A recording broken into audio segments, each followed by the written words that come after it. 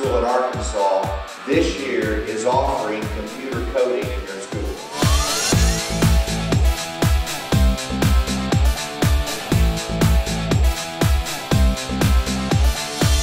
Why is this important? Well, I think it's important because it will lead to a very good paying job. But secondly, it's a basic skill that anybody might need.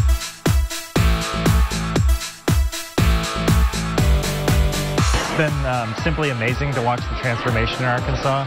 Arkansas is by far the leader for computer science among states.